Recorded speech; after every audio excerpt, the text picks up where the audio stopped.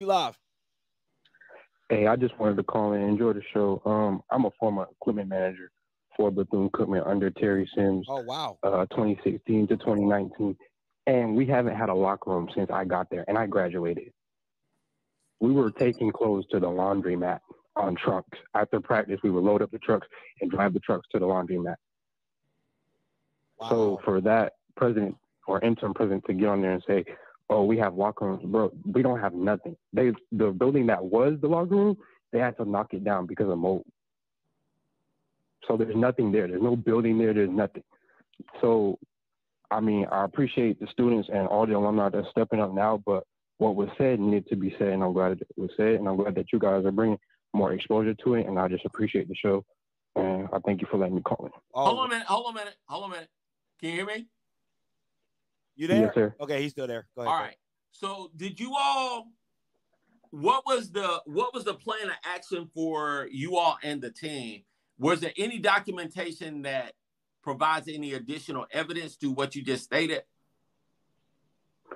I mean, as far as everybody that's been involved with the program knowing about it, me personally, I didn't take pictures because, again, when I got there, I was really young, and I just wanted to be a part of the team. I could never play football. I was born with a disability. So to be in that position to be around a college team was just it for me. But when, like, my sophomore year came and my junior year came and I started noticing that just stuff was pretty out of whack, I mean, I guess it became, like y'all been saying, kind of normal. So I guess we all just kind of figure, like, one day it'll get better. But seeing how it is now and seeing the videos you guys showed of those new players and, like, knowing that I've graduated and it's kind of still the same, if not worse, is just, like, crazy. Like, bro, we have to be better and do something about it. And that's why I'm glad that Aries said what he said, because I could tell y'all stories, bro. We at the stadium on practice days. We shared the stadium with Mainland High School, so we had to stick stuff under the stadium. Like, as a staff, we throwing stuff under the stadium. There's been times where I put stuff in my personal car and drove it to the stadium for practice and drove it back to the school. And, like, on Sundays after games, after we travel and stuff, we had to practice at the field at the school, which is, the field is not really a field. It's just like a grass area. And we lay their stuff out of their bags after it's been sweating. And, you know, we had a trailer, so they would drive the stuff back and forth to the games after it's been in there. So, like the players said, like, it's building up mold, and then you basically putting back on the same thing over and over again. So God. that's just what it was. Like, that's just what we became accustomed to. And I think, like I said, there's my adults. I don't know, like y'all said, maybe Coach Terry Sims has something to say, but as far as me personally, I didn't, like, go and take pictures just because, like, I know that's just what it was at the time. Bro, I believe you. Like, y'all, like, there's just stuff that, as a, like, even, like, I'm speaking from a support staff standpoint, so it's just bad overall. Like, there's nothing for them to really rehab with to get right from injuries. There's, like, everything's just broken. So when you say everything, let's go into everything. You're stuck. Because Cookman has multiple uniforms. Yes, we do. They have. So where do y'all store them? Storage unit. And where's the storage unit located? Like a U-Haul storage unit? Yeah. The storage unit is probably about, like, 11, 12 minutes from the school, and we'll go there, and everything that, like, from backpacks, like, when we get, like, stuff for them, everything goes there, and we kind of just have to go through it. Or, like, say on, like, a Monday is, like, where we don't have practice, so we'll, as, like, equipment staff, we'll go to the storage unit and pick out what combination they said they want to wear for the week, and we'll get that ready. Start decaling helmets and trying to see who's going to wear what helmet, what size they are, and stuff like that.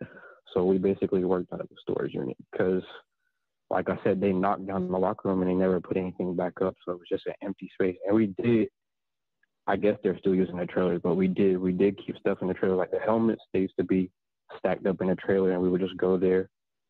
Everything was just scattered everywhere, honestly. It was crazy.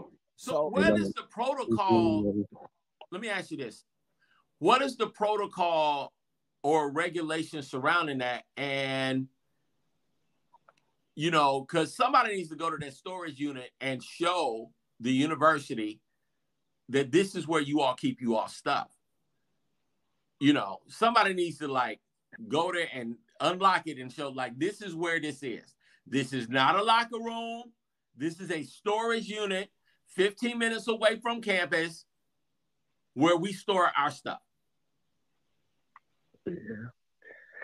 As far as me personally, I don't know what the protocol is, but I do agree on the fact that they need to.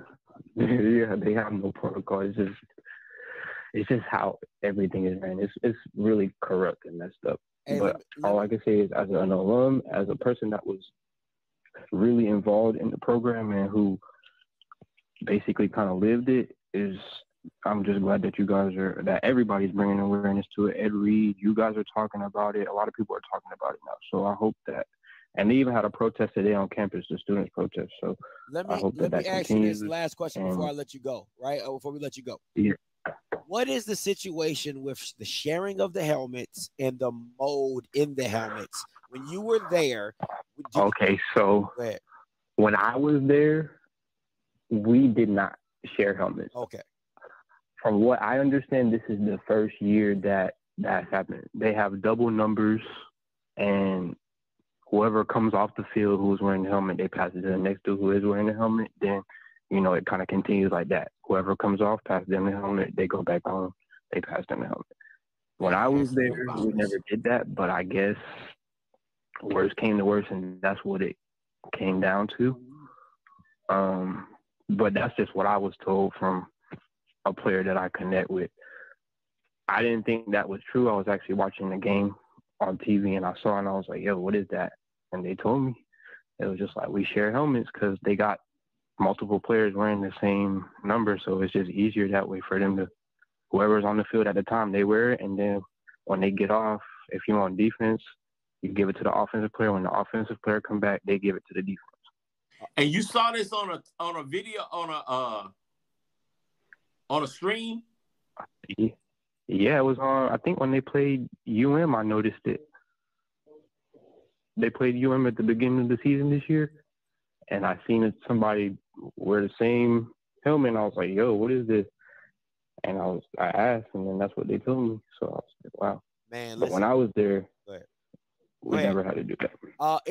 So listen, just really, and listen, man, I applaud your courage because we're not going to get your name. I don't care about your name. I just applaud your courage to come on here, call in, and tell the truth, because that is what needs to happen for change to really see. There has to be more people like you with the courage to speak out on what is going on at this institution, regardless of what, you know, they feel is going to happen to them. So I applaud you for that. Let me ask you this.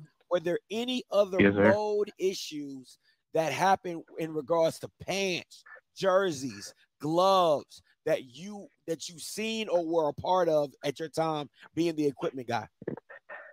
Nothing that you guys didn't show on that video. Like they said, they didn't want to wear gloves sometimes because they're moldy, get moldy. Basically, honestly, anything that they leave in those equipment bags, because after games, I mean, you know, everybody's trying to rush to get out the locker room and stuff like that. Yeah. So it's kind of just like they're just throwing everything in the duffel bag with the helmet and the pads. So by the time, like, say if we traveling, by the time we get back to school, everything's all sweaty and moldy, and they just get new gloves. That's kind of what we did, especially with like starters and stuff. We'll just give them new gloves. But a lot of them, like the player said in the video, they don't want to wear that stuff because it's nasty and moldy and sweaty. Like, it was one practice, we as a staff, we took everything out and kind of tried to disinfect it, but I mean, it really ain't work because you're talking about weeks on weeks on weeks of swapping out the same stuff, and so it's very hard as for them as players to do what they need to do. And like I said, like, even just with rehabbing, like cold tubs is broke and stuff like that. So it's just, it's really bad. If there's no locker room, where are the kids changing? I didn't even think about, like, where are the kids changing if there's no locker room? Okay, so I know you say you've been to the stadium. So the stadium, they have those, they just change in there. But when we're at the school, shoot, you put your shorts on, you put your shorts on over your compression pads or whatever. You go to the calf and go to your room and take a shower. Or you take your pads, you take your stuff off right there behind the building, put your clothes back on and go to the calf and then take a shower, or take a shower, then go to the calf. That's just how it was. Behind the building. And I guess, yeah, like there's, what used to be a building or the little shed thing that the players were referring to. You just go behind that. And the little shed thing.